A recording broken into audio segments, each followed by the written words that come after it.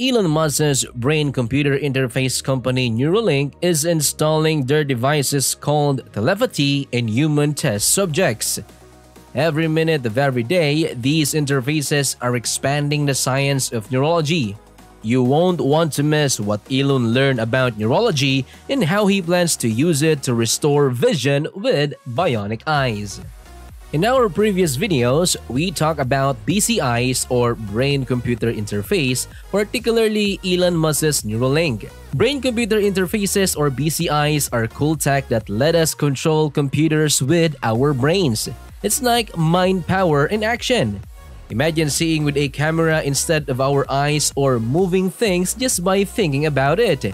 Companies like Neuralink, supported by Elon Musk, are making this real. They've raised lots of money to develop these brain implants that could help restore vision and do amazing things. BCI have been studied for a while and they're getting better every day thanks to advances in science and technology. But before Neuralink installed their first BCI in a human, there was a company called Second Sight. Second Sight's Argus implant, known for its groundbreaking development of the Argus 2 retinal prosthesis, caught our eye cause it worked to provide bionic vision to patients with vision impairments. The Argus 2, approved by the FDA in 2013, was a significant milestone in the field of vision restoration technology.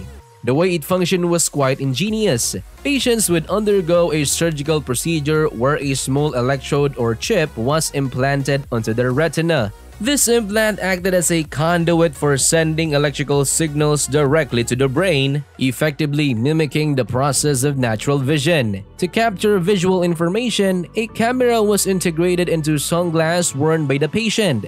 The camera would capture images, which were then processed into simplified visual representations by an image analyzer. These processed signals were wirelessly transmitted to the implant on the retina, stimulating it to create a perception of vision.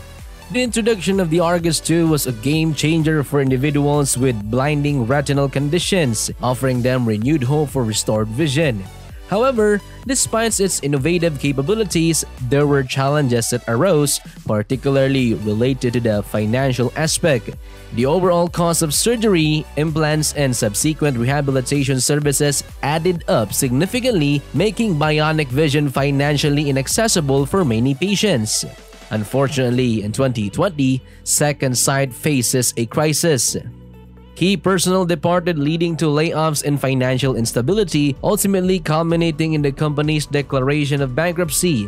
This sudden turn of events left patients with Argus 2 implants in a precarious situation as they were left without adequate support and technical assistance. Some encountered difficulties in accessing necessary medical procedures, while others struggled with maintaining and repairing their implants without the necessary resources. This situation underscores the complex nature of introducing cutting-edge technology in the healthcare sector.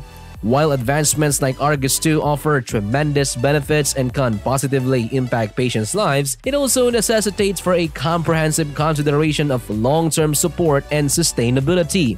It's crucial to develop strategies that ensure ongoing assistance and accessibility for patients who rely on these innovative solutions for their well-being and quality of life.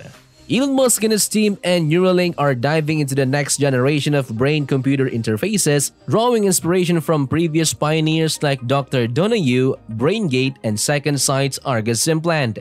They recently showcased their progress in developing bionic vision at a Neuralink event. Neuralink's approach involves implanting a brain implant through neurosurgery. This process includes creating a hole in the skull or craniectomy, removing the protective brain tissue layer or dura, and inserting thin, flexible electrode threads into specific areas of the brain. These electrodes connect to a computer chip called the N1 chip, which is placed in the skull. This setup allows for bidirectional communication between the brain and the chip. One major advancement highlighted by Musk is the ability of Neuralink's technology to activate electrodes in precise patterns within the visual cortex. This concept is based on the retinotopic map in our brains, where specific regions correspond to different parts of our visual field. By stimulating these electrodes, Neuralink aims to create pixelated images even for individuals without natural vision. Now that the N1 chip is successfully implanted in your brain, the next step involves connecting it to a computer vision system. This system works by capturing video footage from a digital camera, which is then wirelessly streamed to a smartphone. With advancements like Meta or Facebook smart glasses, it's possible to integrate digital cameras into stylish, regular-looking glasses. The video feed from these cameras is sent to your smartphone, which processes the information into a neural signal. This signal then wirelessly transmitted to the N1 implant into your brain. The N1 chip then sends electrical signals through the electrodes into your brain in specific patterns, allowing you to perceive the visual information around you. At a press conference, the Neuralink team shared a visual representation of what they aim to achieve with their visual prosthesis device. They showed a photo of a European street corner alongside a pixelated representation of the same image. While there are limitations such as lack of color and the pixelated nature of the vision, it's still an impressive demonstration of Neuralink's capabilities in providing computerized vision. Neuralink's technology brings several key advancements that set it apart from previous brain-computer interfaces. The first major improvement is the use of thin, flexible electrodes and a wireless interface instead of rigid arrays. Unlike traditional Utah arrays, with tiny electrodes can degrade over time or cause scar tissue formation, Neuralink's flexible wires can be strategically placed in the brain with enhanced precision. This minimizes signal loss or degradation, ensuring more reliable communication between the brain and the external device. Furthermore, the wireless interface allows for seamless data transmission without the limitations of physical connections. Unlike older models that relied on rigid metal chips connected to copper wires, Neuralink's design offers improved bandwidth. This means it can handle a larger volume of data, providing higher resolution feedback to the brain. For comparison, the Argus retinal implant had a limited resolution of 60 pixels, whereas modern high-definition screens boast millions of pixels, offering a much clearer and detailed visual experience. These advancements in electrode flexibility and wireless communication pave the way for more precise and robust brain-computer interfaces, enhancing the potential for restoring sensory functions and improving overall performance and user experience. To achieve a bionic vision system that closely mimic realistic vision, a significant expansion in bandwidth is necessary. The Neuralink team has introduced their brain implant chip, the N1 chip, capable of recording from 1,024 channels, which is 10 times the bandwidth of the traditional Utah array.